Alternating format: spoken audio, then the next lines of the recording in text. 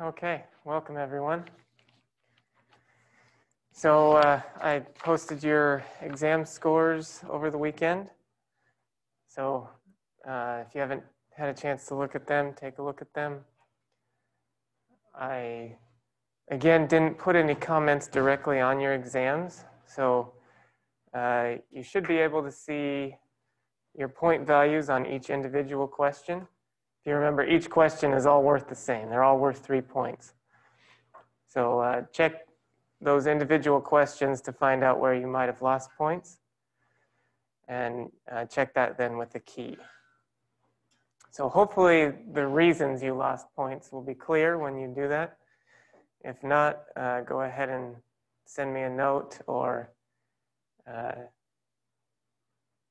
if you're in class, you can ask me in class. All right, we're going to start talking about carbohydrates today.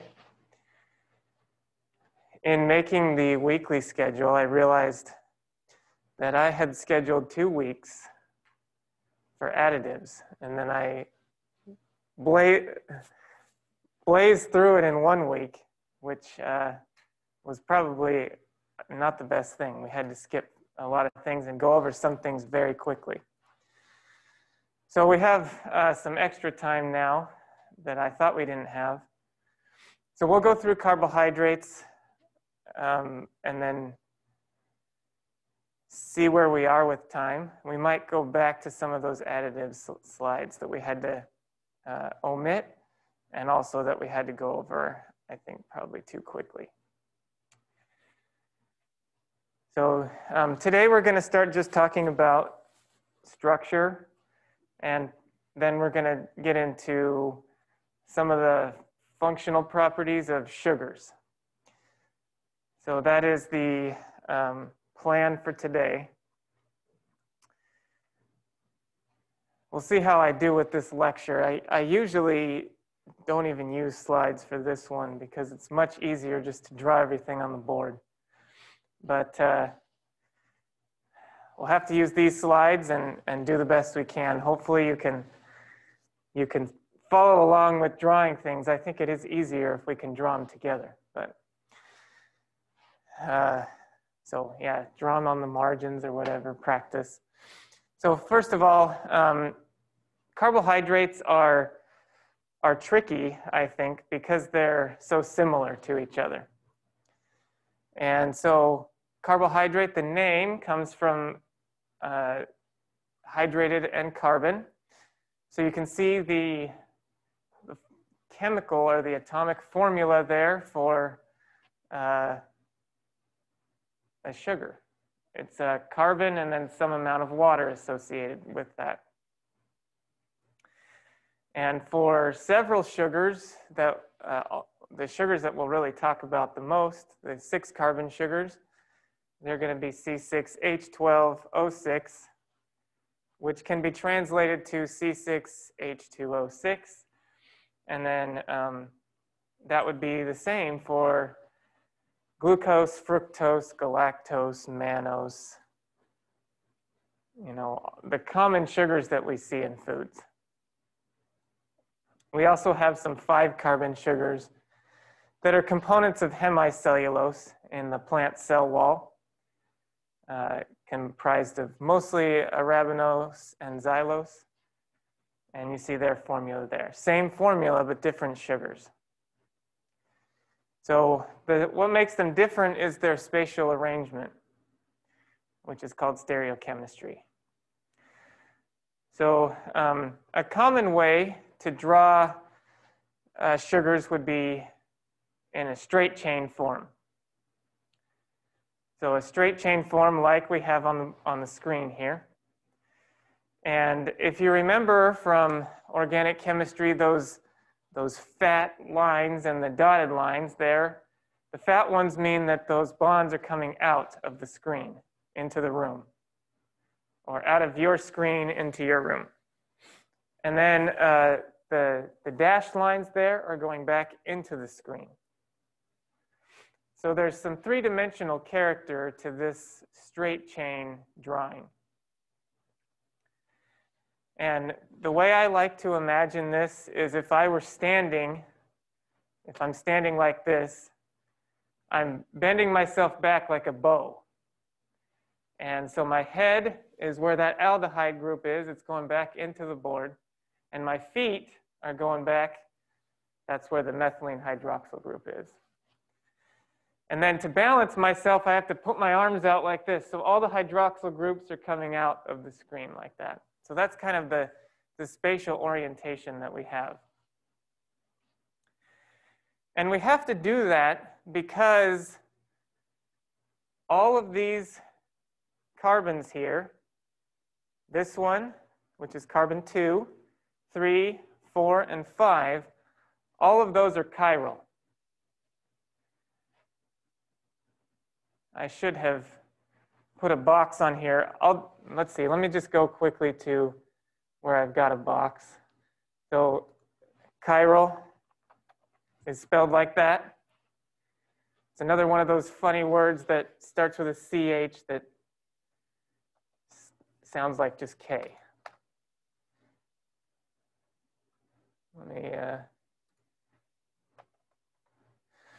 So those 4 carbons are all chiral, and that means that they have 4 different things attached to them.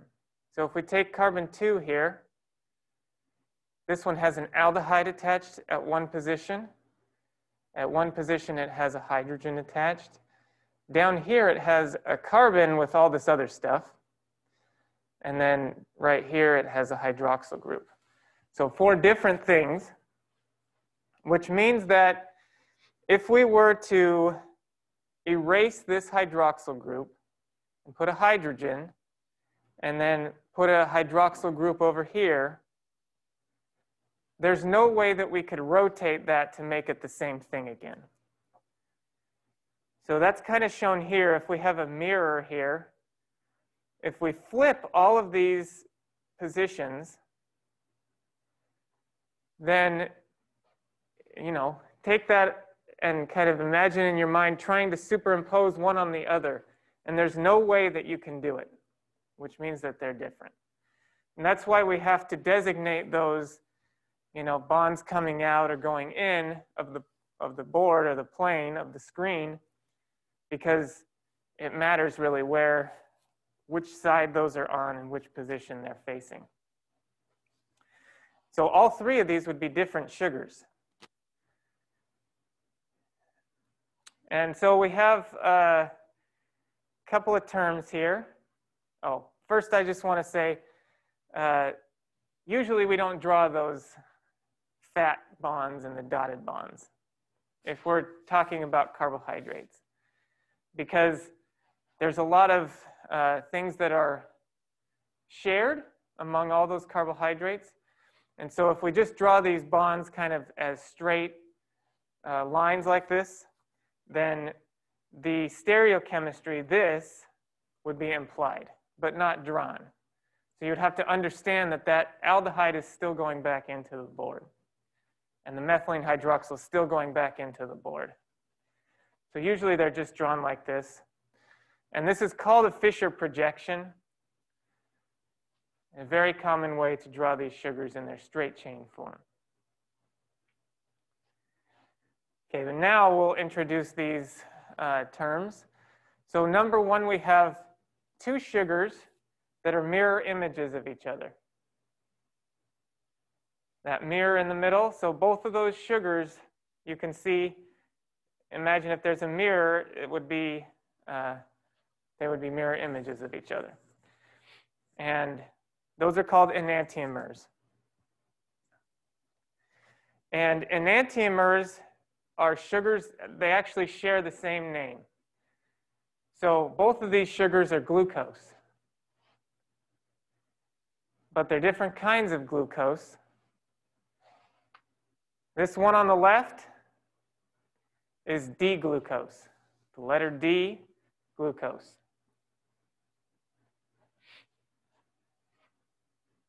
And this one on the right is L-glucose, the letter L, glucose.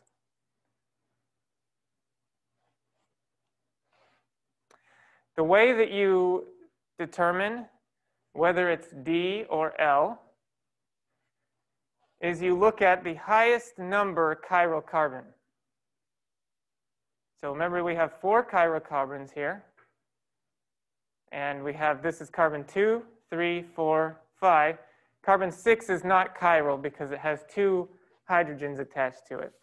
So carbon 5 is the highest numbered chiral carbon, this one right here.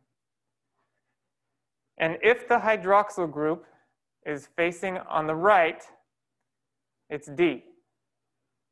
And if it's on the left, it's L. So doesn't matter how many other chiral carbons there are, you just look at the highest numbered one. If the hydroxyl group is on the right, it's D. And if it's on the left, it's L. Anyone want to tell me which one's more common in our food in nature, D or L configuration?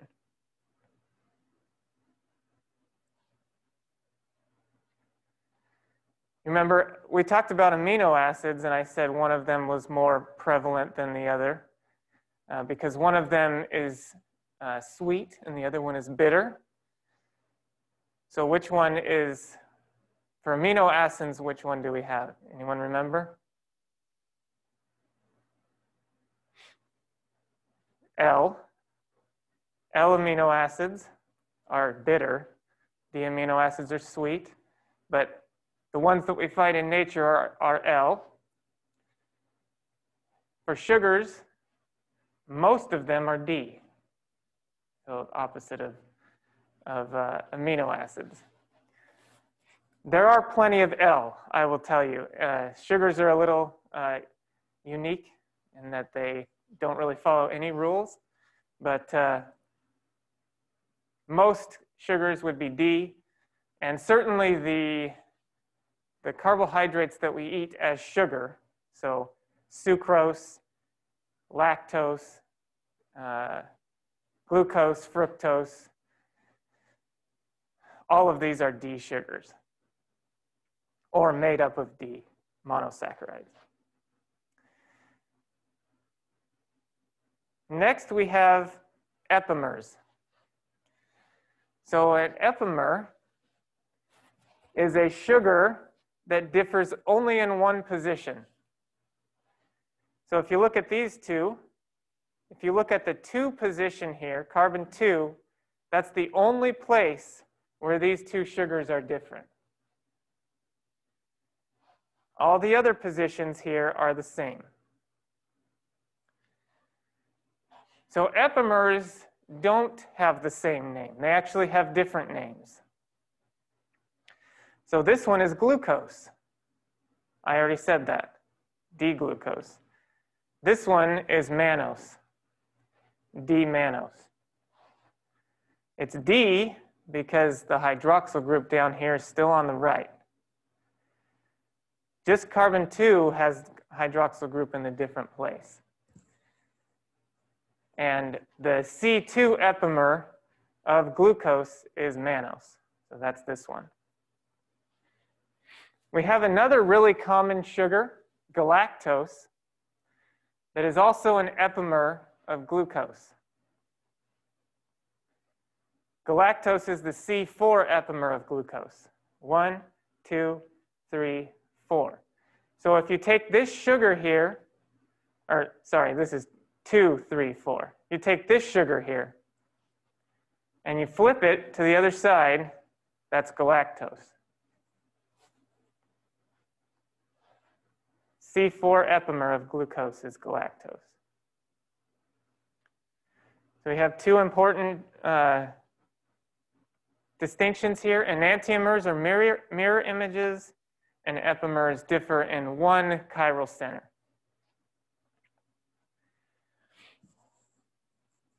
We can have some isomerization of sugars. And we have seen this already, but probably haven't paid a lot of attention to it. But this isomerization is really important because it occurs when you heat sugars and when you put sugars in alkali.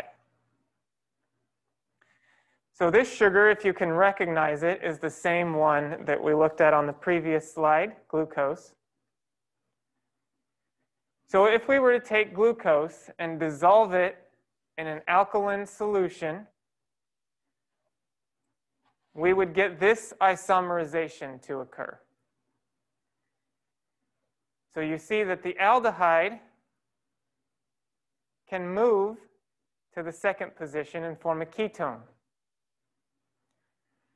And then once that happens, it can go back to a hydroxyl group. But when it goes back, see, this is not chiral, right? Because you have two bonds to an oxygen. So we've lost our chirality there. And so when this sugar goes back to a hydroxyl group, it can go back to what it was before, or the hydroxyl group can be flipped to the other side. So if we take glucose and we dissolve it or expose it to an alkaline solution, we don't have glucose anymore.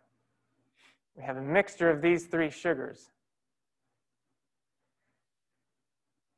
So this one is glucose, this one's mannose, we saw that already, right? That's a C2 epimer of glucose. And then this one's fructose.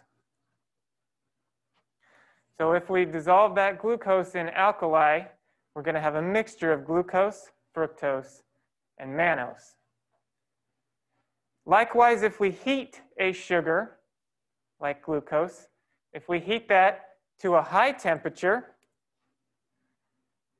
above boiling temperature, but if we heat it very high, or if we just melt glucose crystals so they're very hot, then we get this to occur as well. So this would be kind of the first step in caramelization. And you remember that that goes through that enediol intermediate. So that's how this aldehyde here can move to the second position and form a ketone, because we get this resonance where the double bond moves here and then it moves to the second position.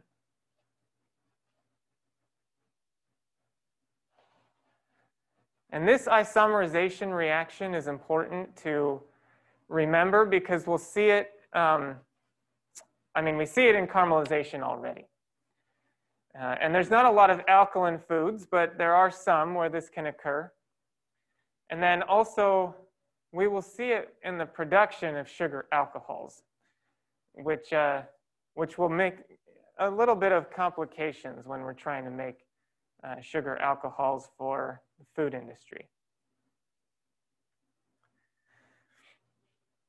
All right, so probably if you've seen, pictures of sugars before in, textbooks or handouts, typically you don't see sugars in that straight chain form that we've been drawing them. Usually they're in a ring like we see on this slide.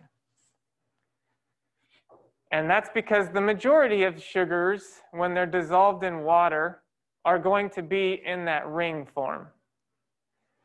So that hydroxyl group, actually this one right here, is going to be, number 5, is going to be positioned in a place where it can react with the aldehyde and form a ring. So similar kind of reaction that we saw with forming lactones for flavor. So an intramolecular bond, in this case between an aldehyde and an alcohol instead of an acid and an alcohol like a lactone. But very similar type of reaction. So in order to translate these, so this is, again, this is the Fisher projection, and we're going to translate it into the Hayworth projection. So in order to do that, we want to take this straight chain form and basically knock it over like we chop down a tree. So we just want it to fall over. And when this sugar falls over, we can then, this is that straight chain, we can then start to wrap it around just like, it was kind of wrapped already, right, with me bending backwards like I'm a bow. So this falls over and then we start to wrap it around. When this falls over, this hydroxyl group is facing down. So we draw it in the down position here. When this falls over, this hydroxyl group is up. So we face it in the up position. This one is down, and it's, or to the right, this one's down here. This one is to the right, so it's down here. So any sugar here that is on the right is going to be in the down position on this Hayworth projection when it falls over. So now that we've drawn this here, we have a hydroxyl group here, but if we react that hydroxyl group there, it's going to make a 7-membered ring, which is not favorable. So this is the hydroxyl group that we want to look at, but it's not in the right position. This bond right here, it can rotate like this, no problem. So we can do that. So we'll rotate it up. And when we do that, we get this right here. So we've just taken this bond right here and rotated it up. So now this hydroxyl group is up here, and this methylene hydroxyl group is up here. Now, this hydroxyl group is in the perfect position to react with this aldehyde. So that pair of electrons on the oxygen is going to attack this aldehyde group and form a ring, just like this. And in that process, we're going to lose water. So, 2 protons and 1 oxygen happens to be this one that we lose. And we get this sugar.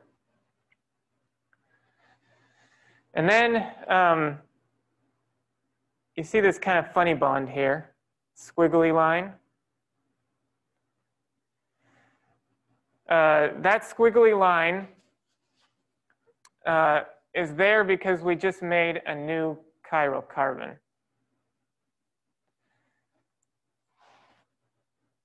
So look here, here's this carbon. This is attached to a hydroxyl group. This is attached to an oxygen that's attached to all this stuff over here. This is attached to a carbon that's attached to this stuff over here. And then we have 1 hydrogen that I didn't draw there. So this is chiral, and so if we make a squiggly bond, it means it's in either position. We can draw this in a specific position, here down or here up. So if this bond here is facing down,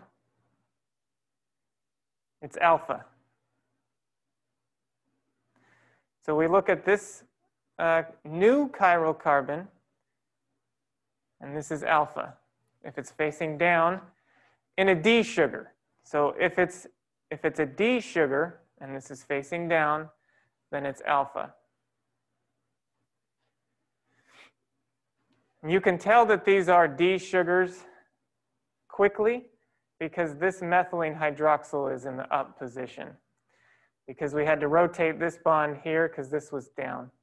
If this hydroxyl group were up for an L sugar, then we would have to rotate the bond the other way, and this methylene hydroxyl group would be down. So again, but D are the most common, and so alpha, you can usually look at that, and if it's facing down there, it's alpha. And for beta, if it's facing up, is beta. Or if you look at the methylene hydroxyl and the new hydroxyl, if they're facing in the same direction, it's beta. This new chiral center that we just created when we reacted these two groups together is called the anomeric carbon. That new hydroxyl group is anomeric carbon. So alpha D-glucose and beta D-glucose are anomers of each other. So there's another term. We have enantiomers, epimers, and now anomers. So if they differ at that anomeric carbon, either alpha or beta, then they're anomers. We have this other little term here, pyranose. So pyranose refers to a 6-carbon or a 6-membered ring sugar. So pyran is a 6-membered ring with an oxygen in it. And so a pyranose is the sugar form of pyran. We have also furanoses. I'll write that on the board. Or here, I didn't make this box big enough here. So we have furanoses, which is the sugar form of furan, which is a 5-membered ring with an oxygen in it. So I could draw glucose as a furanose if I wanted to.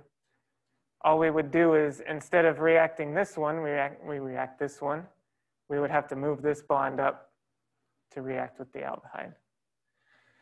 But for glucose, the furanose form is not as common. It's more common in the pyranose form.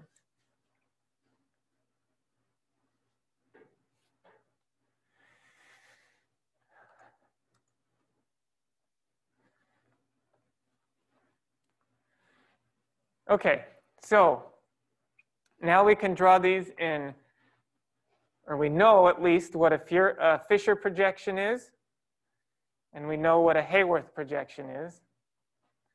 Neither one of these reflect very well what the sugar actually looks like in solution. The sugar actually looks like this in solution. So this is the chair form here. This is how you would typically draw those 6-membered rings if you were concerned about their actual orientation in solution. So this is typically how they would be drawn, or how they would occur. But you know, this is a little bit difficult to draw, and it's also difficult sometimes to really see the orientation of these hydroxyl groups. So Hayworth projection is more common to draw these sugars, I think just because it's simpler, but they're equal to each other, these two. And they do translate exactly. So if we look at the oxygen on both of them, so this is the anomeric carbon, and right here is the anomeric carbon on this one. And so if this hydroxyl group is up, we have to draw this hydroxyl group up. And this is what up looks like on the chair form. Let me see if I can get a pen here working.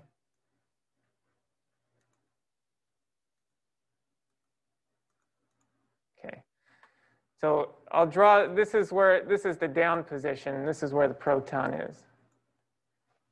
So that's what down looks like. But it's up. So this one is a down. And so this one we also draw in the down position. This is what up looks like here. That's where the proton is. And so on. This one here is up, so we draw this one in the up position. And here's the other one, the hydrogen, in the down position.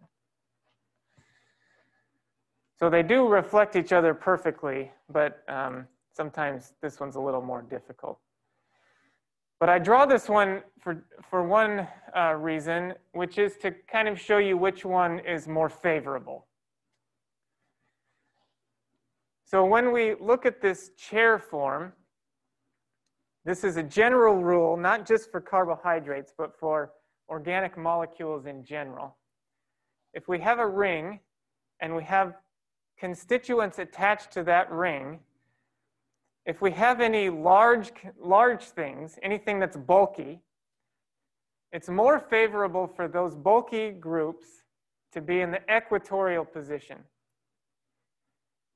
So equatorial refers to these bonds that are kind of looking like they're coming out the side of this, as opposed to up and down, or up above and down below, these ones. So all these groups here that I've drawn in red, those are all axial. And axial is, you always want to put the small stuff in the axial position because there's a lot of steric hindrance there. So you want stuff to be kind of sticking out the sides because it's more favorable. Anything bulky. And in the case of sugars, the hydroxyl groups, and certainly the methylene hydroxyl group, is much larger than just a hydrogen. So we want to put as many of those in the equatorial position as possible. And that would be more stable. And you see in the case of glucose, we're still looking, all of these have been glucose. In the case of glucose, all those hydroxyl groups and the methylene hydroxyl group, everything is equatorial, which is the most energetically favorable configuration. So very stable there. And then this sugar here, this one's beta. Remember, beta is the one that's up or facing the same as the methylene hydroxyl group. So beta is more stable than alpha, right? Because alpha has one hydroxyl group that's axial, this one. So beta is more stable than alpha D-glucose. And so if we take glucose and we dissolve it in water, then we can have a mixture of different configurations of glucose. We could have it in the straight chain form, or we could have it in a ring form. And if it is in a ring form, it could be beta, or it could be alpha, or it could be a pyranose or a furanose. So lots of different ways that glucose can configure itself once you dissolve it in water. If we look at equilibrium, which one do you think is going to be predominant?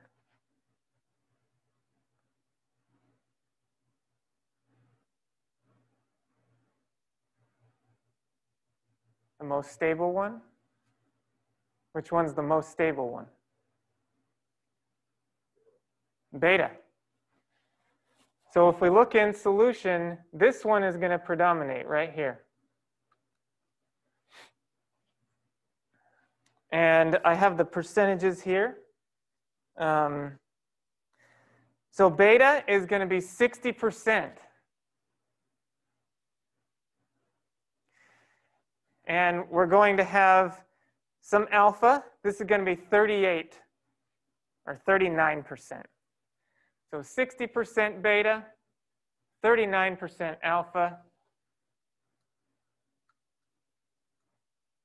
This 39. So we've got 1% left over. So all those other forms, the straight chain and then the furanose forms, are all shared between that last 1%.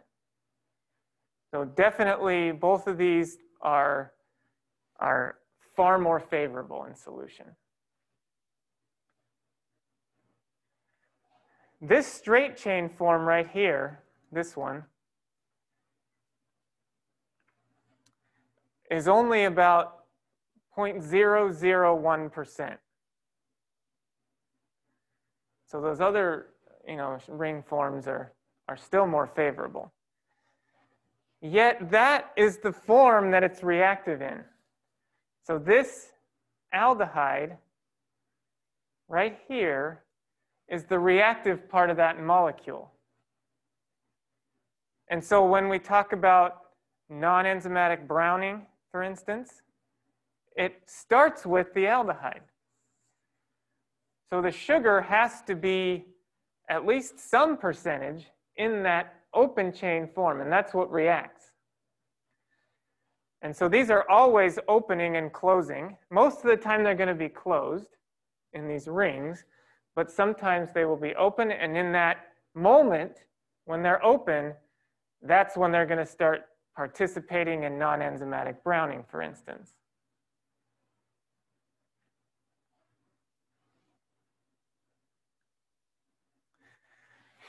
So here is non-enzymatic browning. This is how we determine it. So here we have glucose again. And this time I've just not drawn the hydroxyl groups, or the hydrogen atoms, which is fine. You don't have to draw them, but they're still there. And if I mix glucose with copper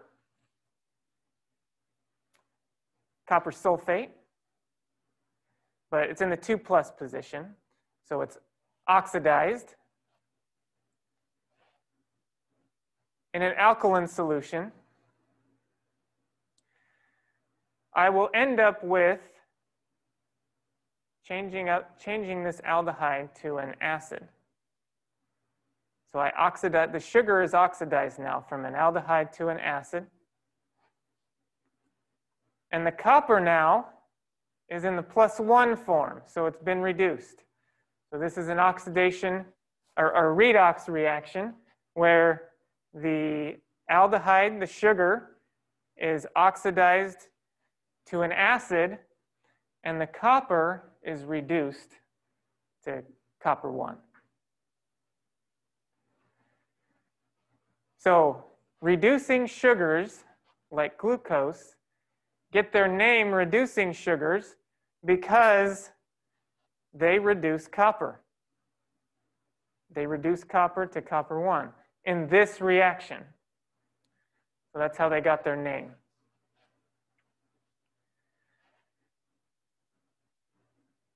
So any sugar that is a reducing sugar means that it will reduce copper, and then that also means that it's going to be able to participate in non-enzymatic browning.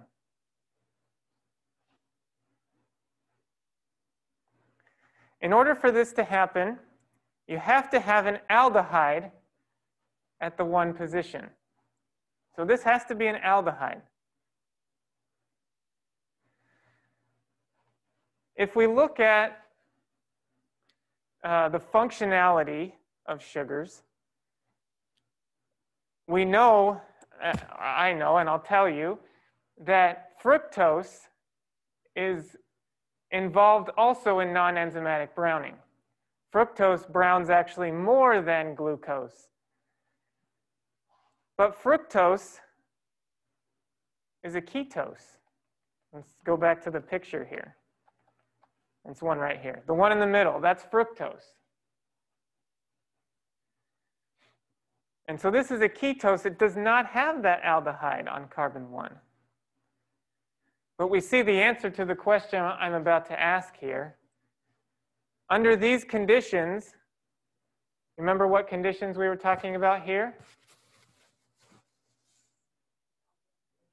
This is an alkaline solution. Do you remember the assay for reducing sugars? Copper in alkali. So a ketose is still going to be a reducing sugar even though it doesn't have an aldehyde up here, because in the assay it's going to be converted to an aldehyde. And that's good, that's okay, because functionally these ketose sugars behave like reducing sugars. So it's still useful.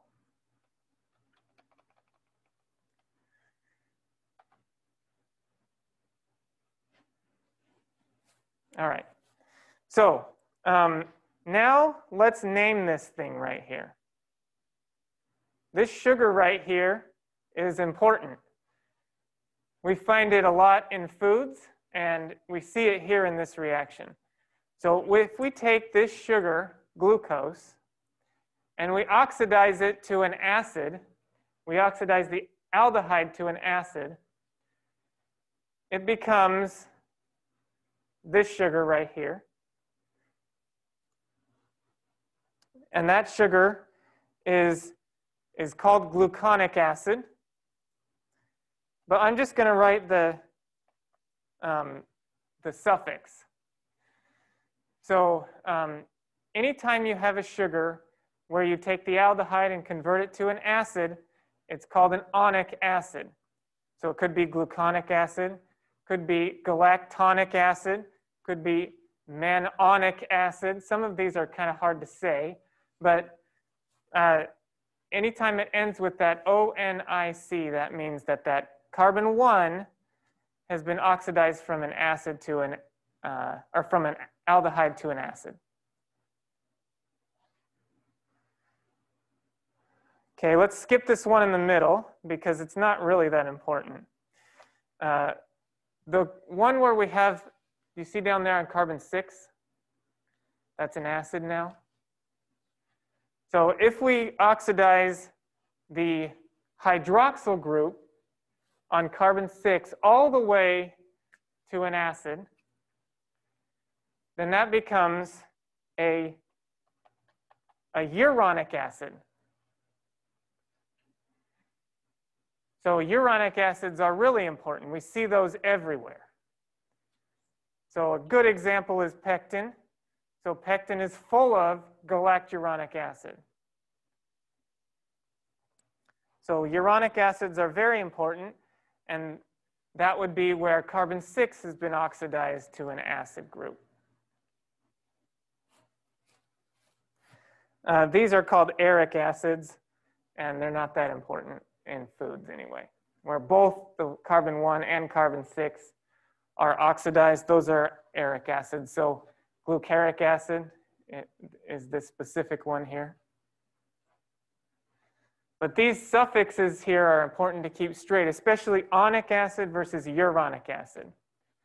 I want to be able to keep those straight. And so when we do that reducing sugar assay, we take glucose and we form gluconic acid, and that's what it looks like, that onic acid. And these acids here, gluconic acid in particular, is really useful in food. Oftentimes you might see on a label GDL, or gluconodelta-lactone, as an ingredient. So gluconodelta-lactone is actually the ring form of this sugar. So if we, why is it so hard to go to a slide after I type on it? Yeah. Okay, so these rings here, if this is an acid, we can still react and form a ring. It just happens to be a lactone if it's an acid. But I don't want you to worry too much about that. But I do want you to know that GDL, gluconodelta-lactone, that is an important ingredient in food. And what it does is when you put it in food, it will hydrolyze to this compound here, gluconic acid. So it will be an acidulant. It will acidify foods. And it has the unique functionality because it will acidify foods slowly. Because you put the lactone in, and it takes some time for that lactone to hydrolyze to an acid. So you can have this slow acidification of a food over time. I suppose now, we only have 3 minutes, so I can tell a quick story. When I was an undergrad, I did an internship at a company called Roquette, which makes starch and also starch derivatives. And one of those starch derivatives are sugar alcohols. And so they were making lots of candies from sugar alcohols to try and show off, their product to buyers and sell more of these sugar alcohols. And so I was in applications, which just means that I'm making stuff like sugar-free candies and trying to make them better so they can show them off to their clients. And one thing that they wanted to make was sugar-free cherry cordials. Are you familiar with a cherry cordial? Okay, a cherry cordial is a candy that's coated with chocolate, and then when you bite into it, it has like a liquid center with a cherry in the middle. So like this syrup will leak out as you take that bite, and then you have a cherry there.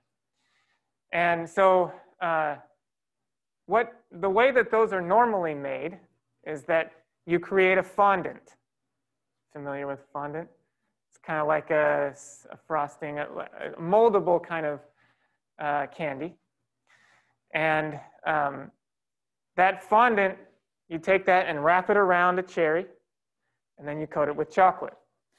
But right before you coat it with chocolate, you add an enzyme called invertase right onto that fondant. And that invertase will take the sucrose in that fondant and chop it in half to, what is sucrose made of? Glucose and fructose. So it will take sucrose and chop it in half. And when that happens, fondant is all sucrose crystals. So when you break that in half, all those crystals melt, and then the syrup flows. But if you're using sugar alcohols, you can't do that. There's nothing to hydrolyze. There's no reaction to occur. So what we did was made a fondant out of starch. So like a really, really thick starch paste that was similar to a fondant. Coated a cherry with it. And then right before putting the